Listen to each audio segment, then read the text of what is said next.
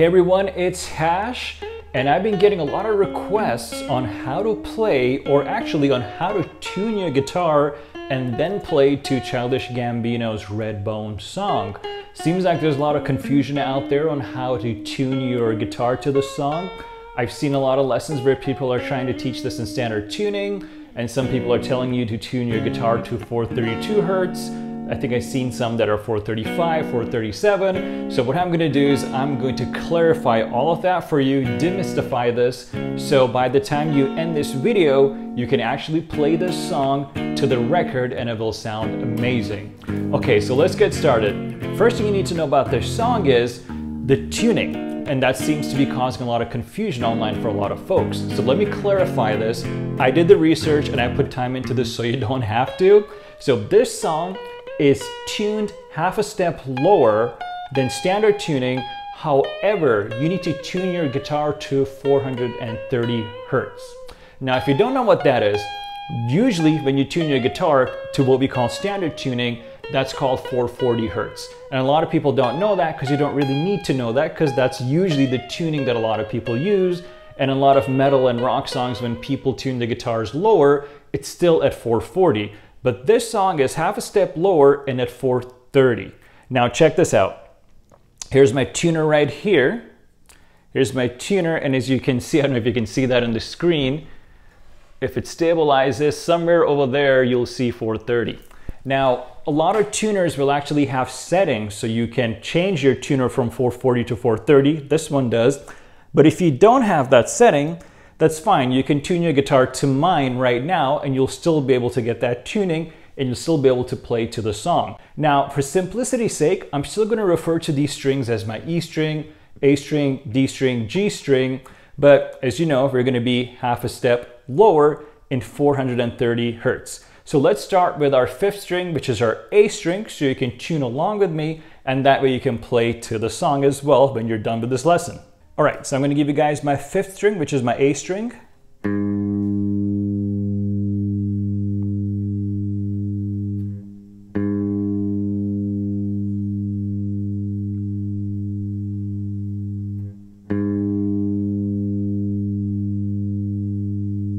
All right, let's start with the main riff.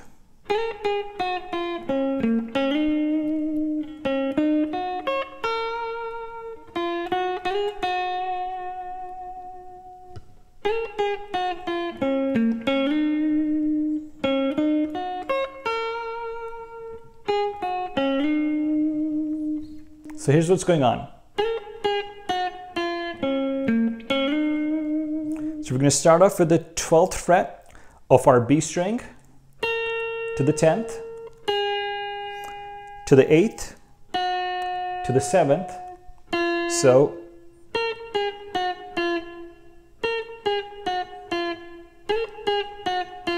and as you just saw, I'm actually sliding into the 12th fret. When I start off, I'm going, and then I play the 7th fret on my G string. So,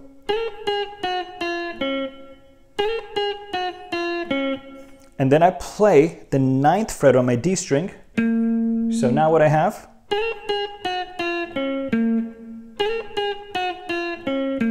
and then I'm going to slide from the 7th fret to the 9th fret on my G string. So, slow,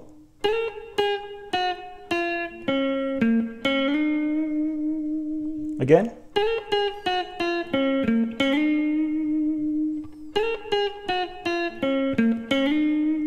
and then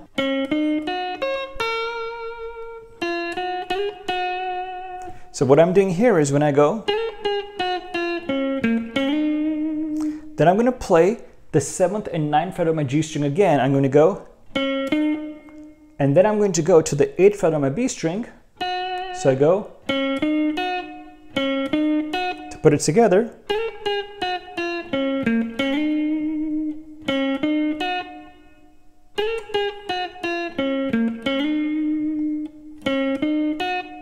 and then I'm going to play the 10th fret of my E string. So I go, put it together,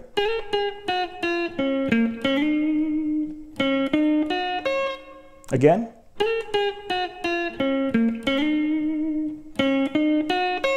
And then I'm going to play the 7th fret of my high E string. And I end here. So I go. To put it together.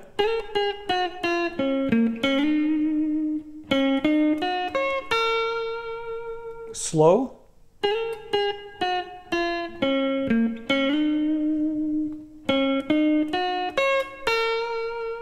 Then I'm going to do, and that's how I end that phrase. So what I'm doing there is I'm playing the 7th and 8th fret of my B string, and I'm hammering on. And then I slide to the 10th fret of my B string. And then I come back to the 8th fret of my B string. So I did. Put it together.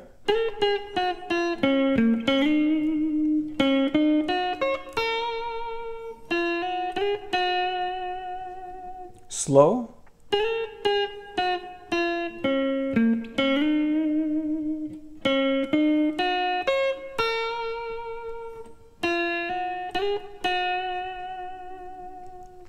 All right, so after that, we do this whole riff again, but the ending is slightly different. So we start it again, we go.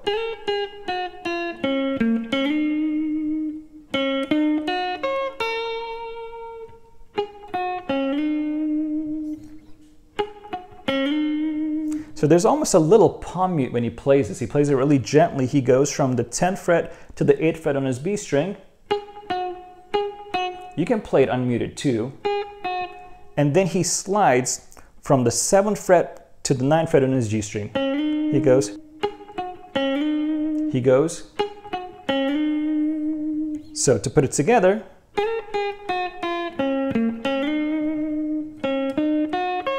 First ending. Second time.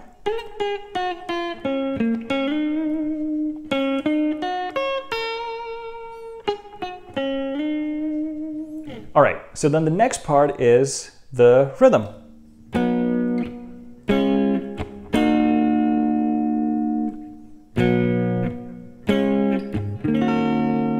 Okay, so let me break down these chords. It's only 3 chords, and you may have noticed I changed the last chord the second time I played it, but you don't have to if you don't want to, and I'll explain that in a second.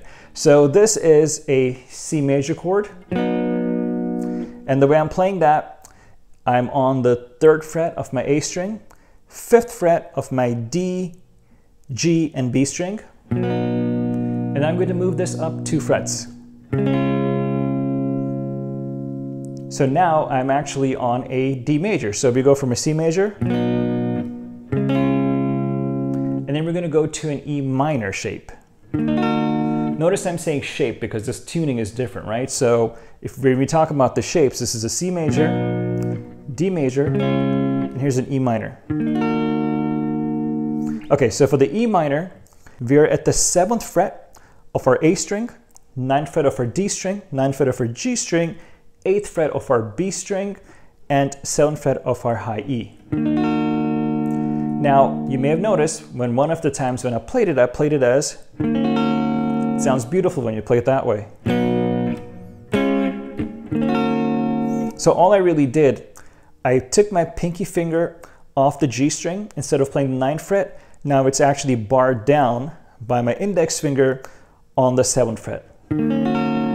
Obviously you don't have to play it this way if you don't want to. I just think it sounds prettier when you do. So here's the rhythm.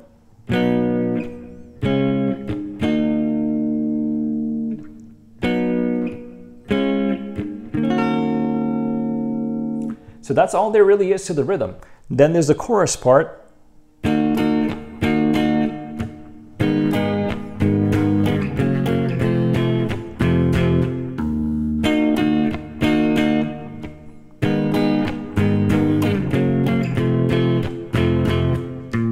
And that's the chorus pretty much. So let's break this down. So we're playing our E minor shape right here, which once again is the 7th fret of your A string, the 9th fret of your G and D string, 8th fret of your B string, and the 7th fret of your high E. So you're playing. And then we're going to go right here. And and this is an A minor shape. So we're playing the 5th fret of our low E, 9th fret of our A, D, and our index finger is barring down the 5th fret of our G, B, and high E strings. So we're doing, and then we're going to go. So when we play this, we go. So when I go, this right here is a G major shape. This is our 3rd fret of our low E, 5th fret of our A and D, 4th fret of the G string, and 3rd fret of the B and E string. So we went.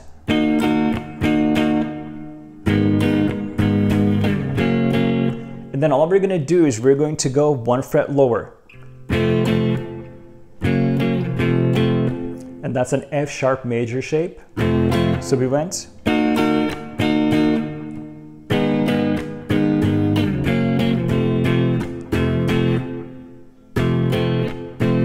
So slow.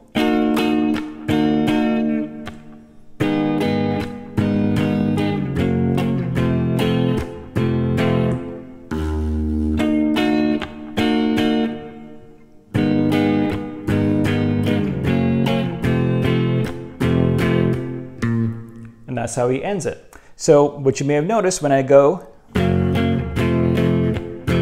first time around I played my low E open, and then he starts over again. He starts the riff again, or the rhythm again. He goes. And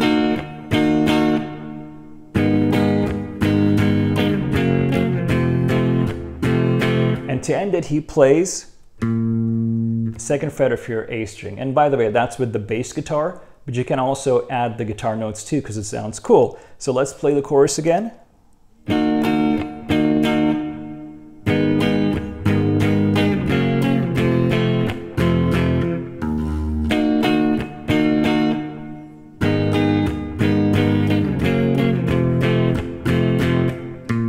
And then he goes back into. Okay, for the second chorus, he doesn't play the rhythm that I just showed you at all. Instead, the guitar plays this riff, and the bass guitar is doing.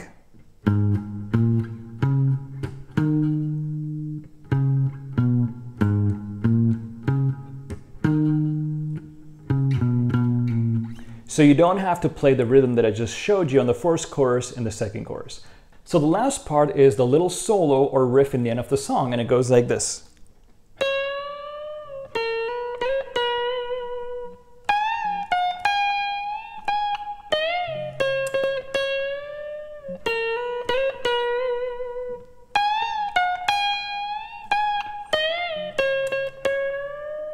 And it goes on and on. And this guitar is harmonized, by the way, so there are a few layers on top of it. So let's break this down. We start off with a bend on the 15th fret of our B string. We go. And then we play our 12th and 13th fret of our B string. So we go.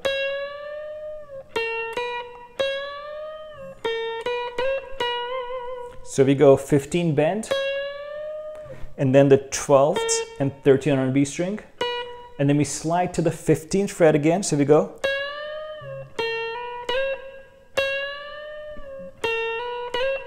And then we come back to the 13th fret of our B string. So we kind of end this little phrase there, so we go. Slow. So then we go to the 17th fret of our high E string and we do a bend up. Let it come back down. Then you play the 15th fret of your high E. And then you play the 17th fret again and you bend it up again. Bend it up again, let it come back down. And then you play the 17th fret again. So you went. So what we do is we bend up the 17th fret of our high E string. Come back down, play the 15th fret. Play the 17th again and bend it up again. Make that bend go up, come back down. And once you come back down, now pluck the 17th fret of your high E string again. So we went.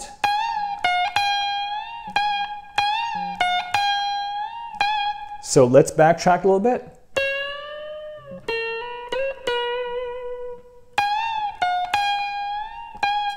Again, slow.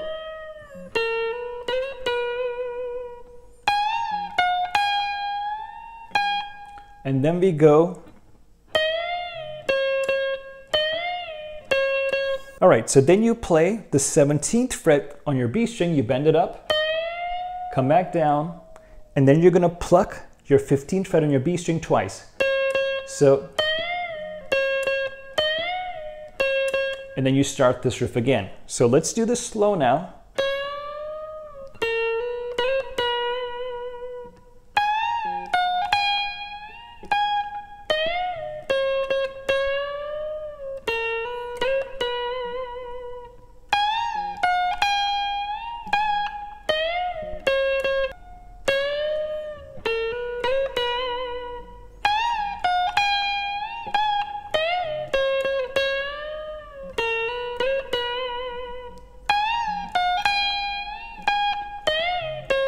I hope that helped. If you have any questions about this song, or if there are any other songs out there that are causing some confusion that you're not able to figure out by watching lessons online or by listening to it or by looking at tabs, let me know. I like making these lessons. I do them when I'm not recording, so sometimes it takes me a little bit longer, but I will always try my best to help, and I will catch you guys next time.